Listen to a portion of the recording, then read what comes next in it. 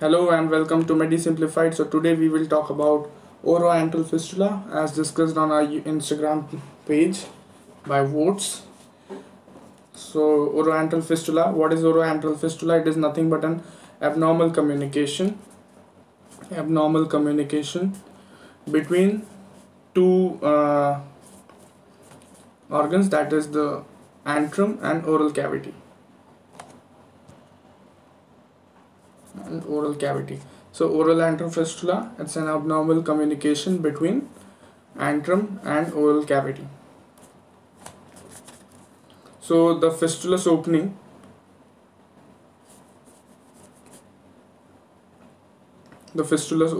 is usually present at two sides. That one is dental alveolus, and second it can be at a gingivo-labial sulcus. So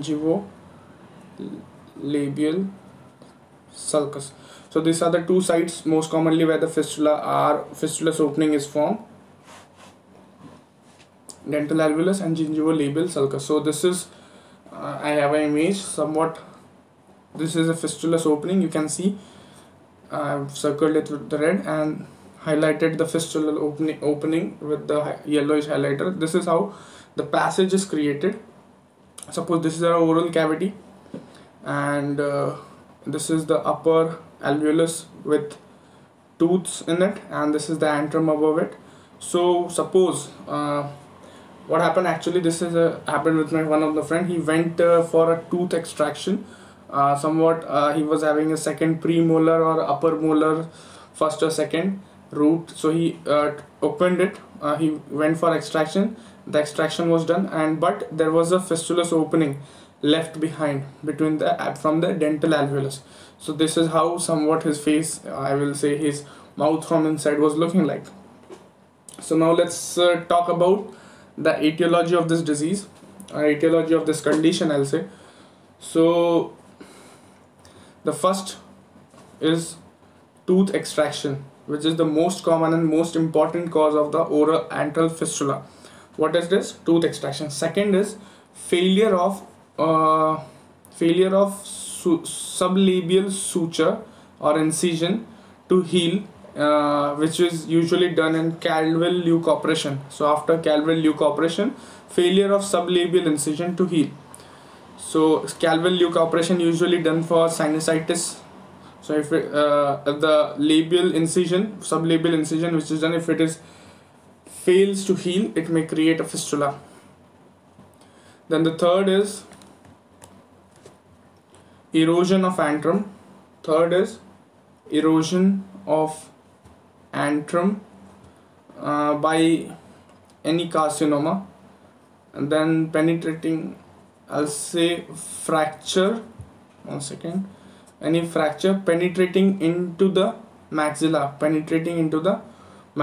It may cause Oroantral fistula. Another one, that is any osteitis of the maxilla, or some disease like syphilis or malignant granulomas.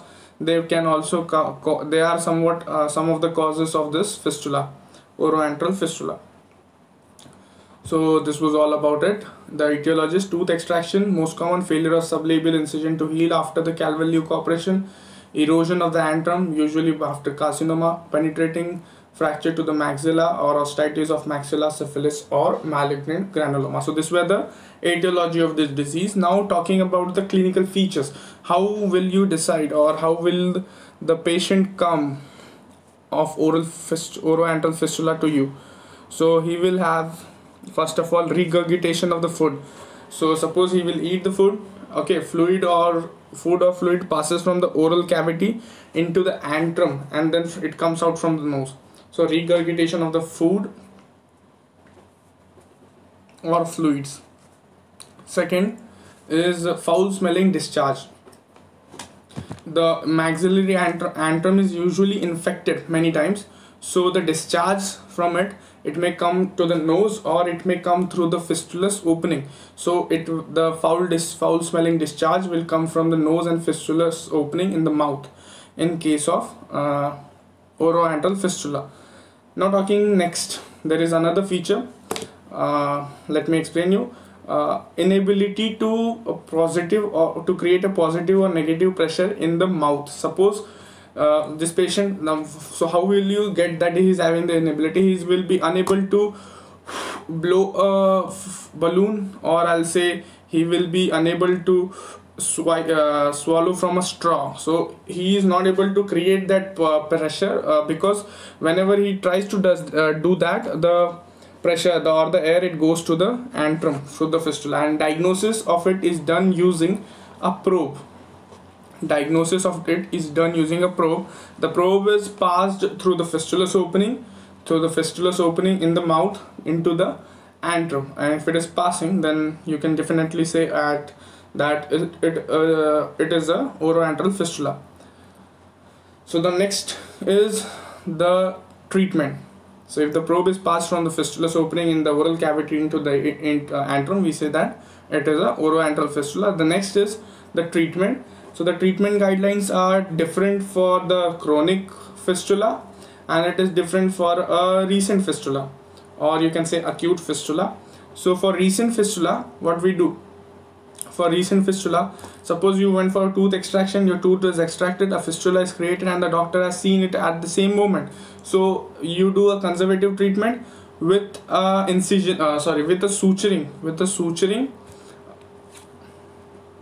of the margins, and antibiotics.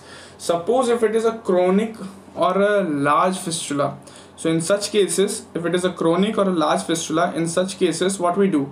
We do a surgery using a buccal flap or a labial flap, or I'll say palatal flap.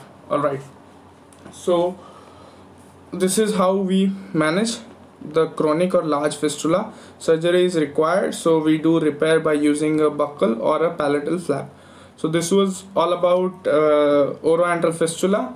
We discussed what is oroantral fistula. It is abnormal communication between the oral cavity with the antrum.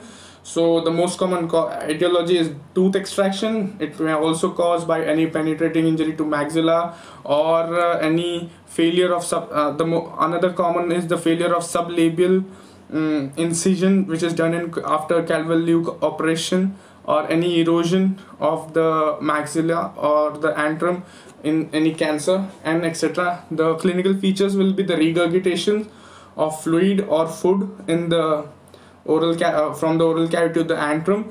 Foul smelling discharge will come, and the patient will be unable to create a positive or negative pressure in his mouth. Then what next? The diagnosis is done using a probe, and treatment is different for the recent, or else acute, and the chronic fistula. For recent or acute fistula, we do a conservative treatment following a suture with a short course of antibiotic, whereas for the chronic or large fistula, we do a surgery, and for surgery we use usually buccal or palatal flap. So that was all about oroantral fistula. Hope you like the video. Please like, share and subscribe my channel, meddysimplified. Thank you.